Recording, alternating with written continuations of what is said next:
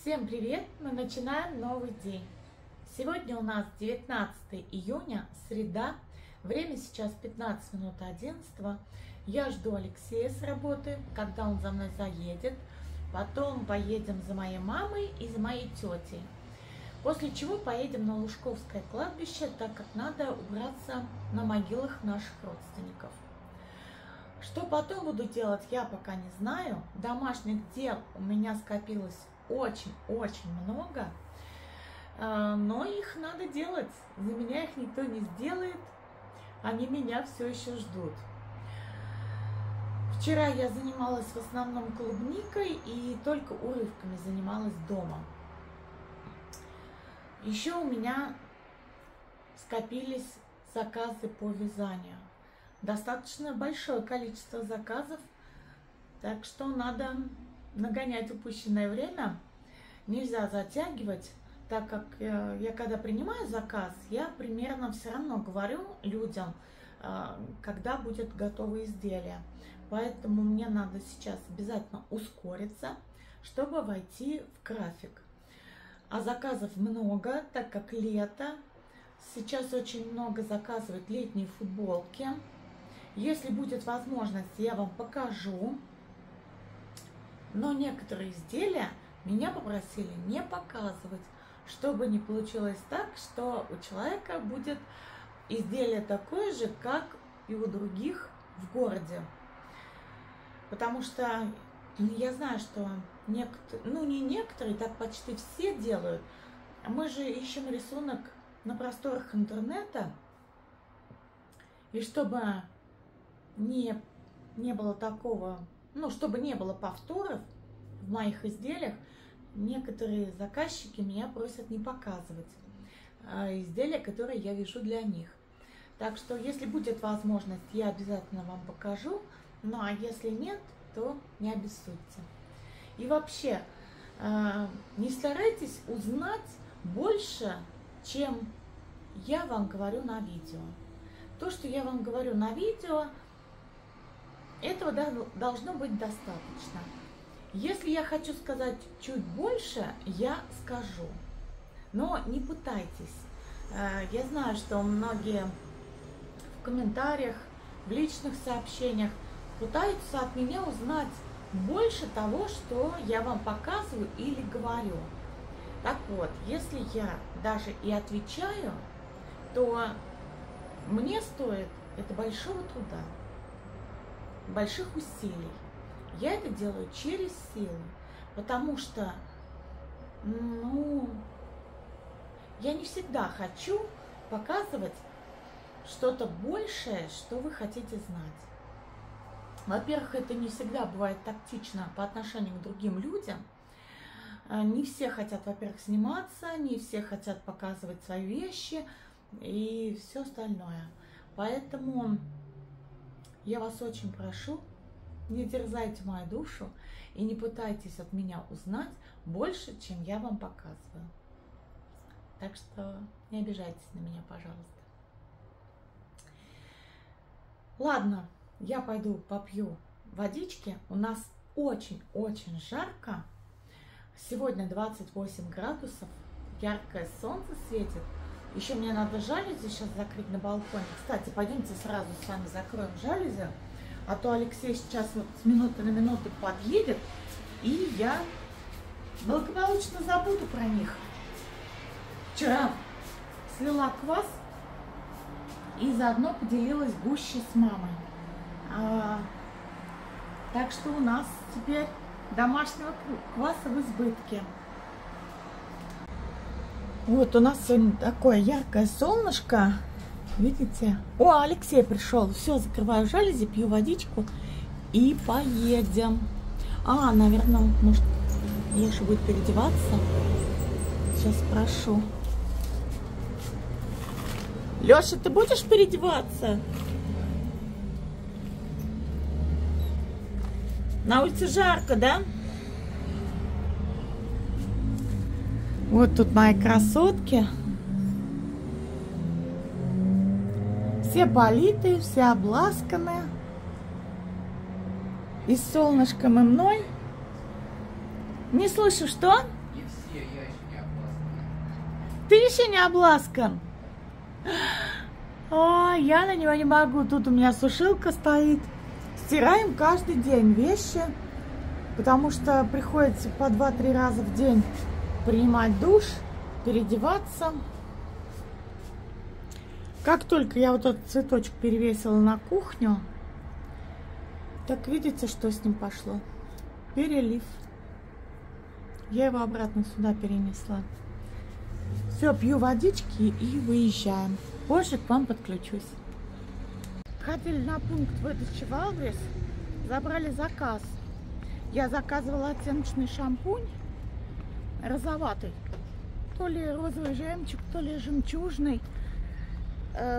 Уголь в кальян заказывала и заказала электрическую плиту для розжига кальяна, углей в кальян. Такая, она маленькая, а то наша большая, много места занимает. Не очень удобно ее хранить. Заказала маленькую. Выезжаем из дома. Сейчас позвоню тете, маме, чтобы собирались. Мы за ними уже едем. Приехали мы на Лужковское кладбище. Очень красиво здесь сделали часовню. Очень красиво.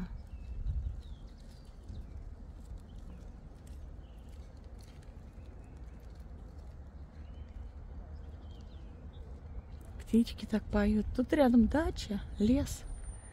Птичек много поет, да. Мы пошли. Посмотрите, вы посмотрите, сколько около оград травы. Это вообще...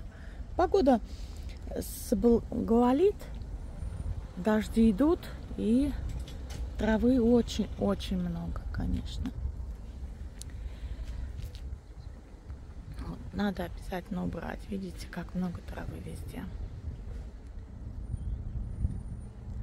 Так что пойдем и поработаем. Вы посмотрите, что делается вообще. Столько травы. Могилы у всех позаросли. Вот у кого плитки нет. Ну а у кого плитка, то, соответственно, вокруг ограды все поросло травой. Но перед Троицей всегда все убираются, красят. Во всяком случае, у нас так заведено. Все красят оградки, траву убирают, наводят порядок. Я дома. Леша пообедал и уехал работать. Время у нас сейчас без 24. Я хочу приготовить на ужин пирог с ягодами. Но это даже не пирог, это, наверное, как кекс, потому что это же тесто можно и как по отдельным формочкам выпекать в виде кексиков, так и большим одним кексом. Тесто очень хорошее, влажное, мне прям такое тесто очень нравится. Мне сегодня тетя дала садовую клубнику, она еще свежая, не замороженная, и мы сейчас с вами приготовим из нее кекс. Точнее, не из нее, а вместе с ней, с клубникой. Но можно использовать и замороженную ягоду. Так как у меня в основном бывают замороженные ягоды, то я готовлю из замороженной ягоды. Сейчас у меня есть свежая клубника. Так что меньше говорю, больше делаю. Сейчас вам все покажу. Для приготовления кекса мне потребуется, значит, 140 грамм кефира, либо сметаны. У меня тут вперемешку половина сметаны, половина кефира. 100 грамм подсолнечного масла растительного, где-то 120 миллилитров получается, 100 грамм. 1 чайная ложка разрыхлителя, если нет, то соды. 2 яйца, муки 200 грамм, сахара 130-140 грамм. Ну и ягоды. Ягоды это по желанию. Хотите добавляйте, хотите нет. Если есть морозовые, добавляйте морозовые. Если есть свежие, добавляйте свежие. Приступаем к приготовлению. Я смешиваю сначала кефир.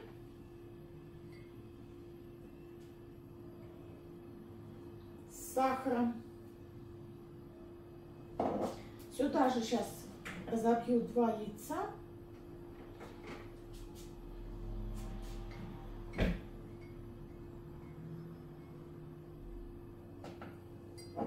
В общем, сначала смешиваю все жидкие ингредиенты.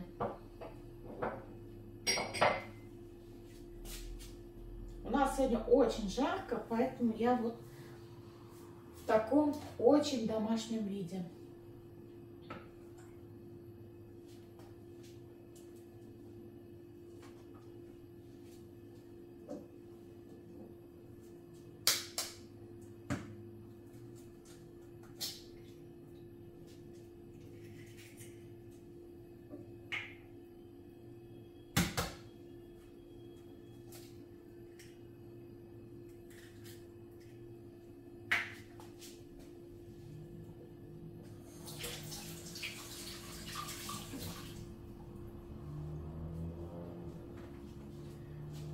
Все это перемешиваю.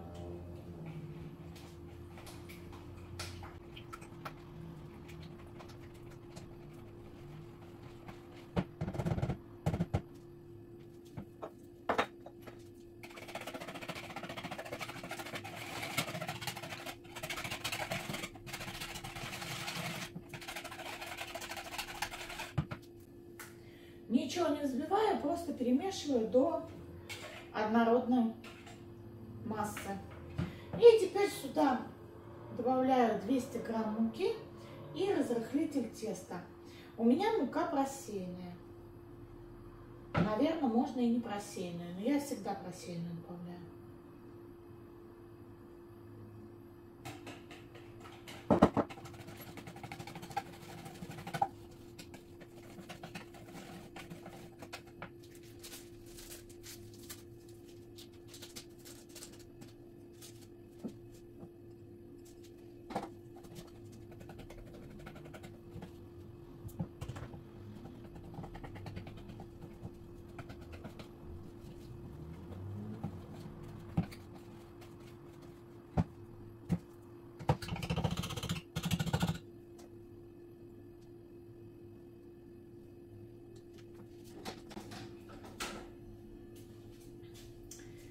Теперь я сюда добавляю ягоду. Ягоду добавляю каждый раз по-разному. Смотря как-то по тесту, но стараюсь побольше ягод добавить. Добавляю ягоды поменьше. Если будут большие, я могу разрезать. Вот такие ягодки я не разрезаю. Целиком добавляю. Если крупные, могу разрезать. Но крупные я могу и съесть. Так что добавляем помельче.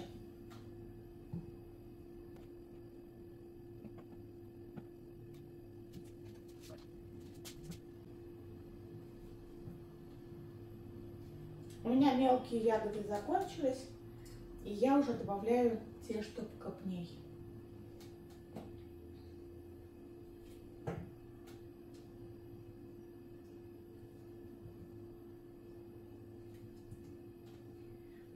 И хорошо все перемешиваю до однородной массы.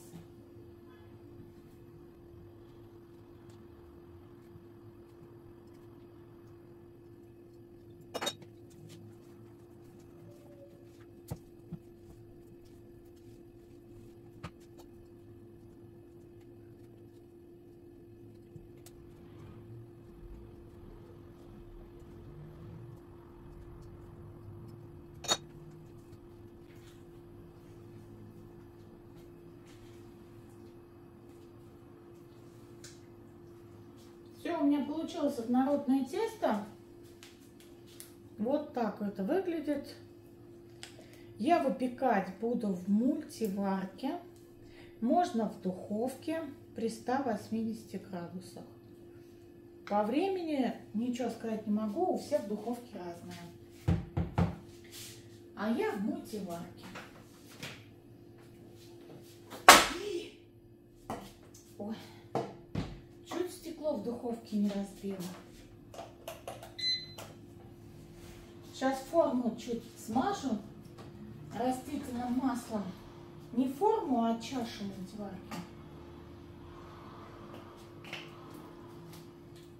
Одну чайную ложечку добавляю. Пойду волосы заколю, что-то у меня выскочила прядь волос.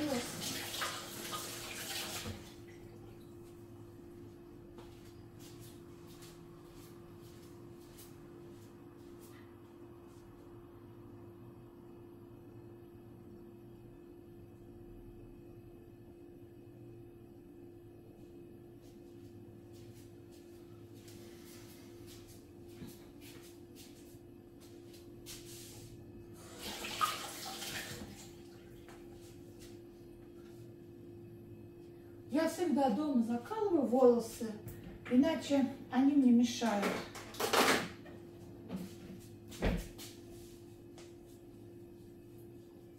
У меня в мультиварке есть функция выпечки. Я сейчас на выпечку нажму и буду выпекать. Ну а по готовности вам, конечно же, покажу, что у меня получится.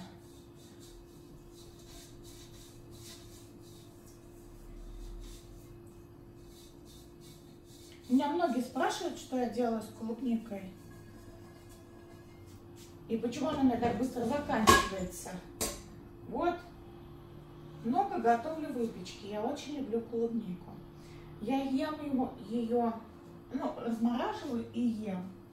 И много компотов мы варим, часто компот. Мы, наверное, в неделю 1-2 раза варим компот. Компот я варю из смеси ягод. И вишня, и клубника, и смородина, и крыжовник могу добавить. Разные ягоды добавляю.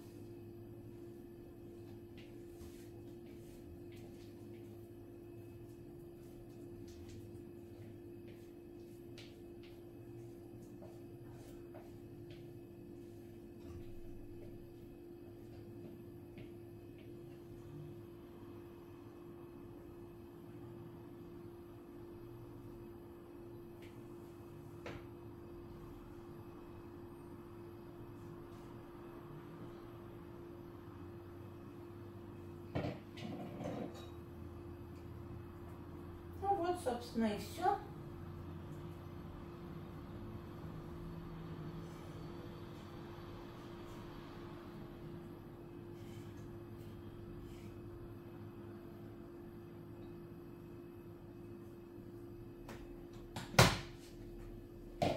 В общем, ждем.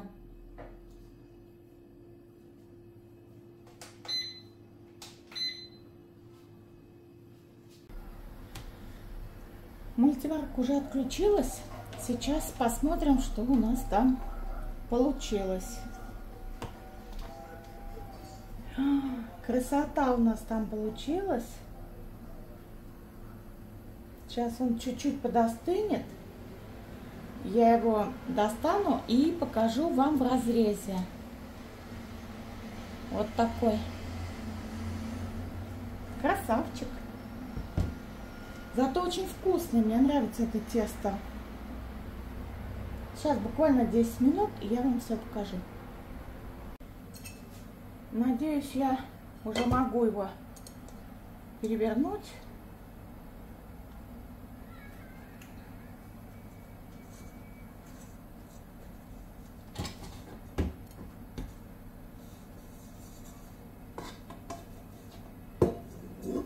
Можно, конечно, так оставить и присыпать сахарной пудрой, а можно перевернуть обратной стороной.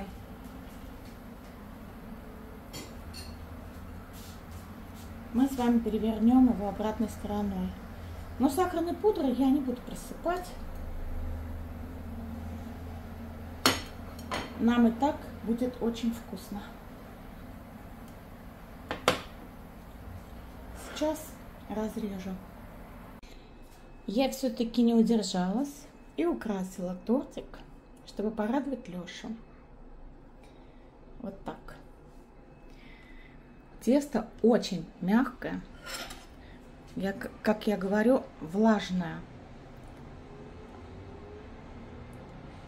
Мне очень нравится такое тесто. Рецепт я оставлю в описании под этим видео. Так что пеките. А я сейчас налью себе кружечку чая с лимончиком и буду кушать кексик. Сейчас я его попробую.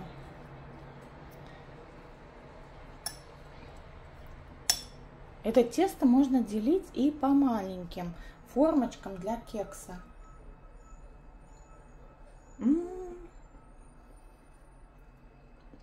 Очень вкусно. Ягоды можно любые добавлять. Буду заканчивать наше сегодняшнее видео, так как ничего интересного происходить уже не будет. Сейчас робот-пылесос пропылесосит. Я начну мыть полы, после чего пойду купаться, мыть голову. Очень жарко у нас.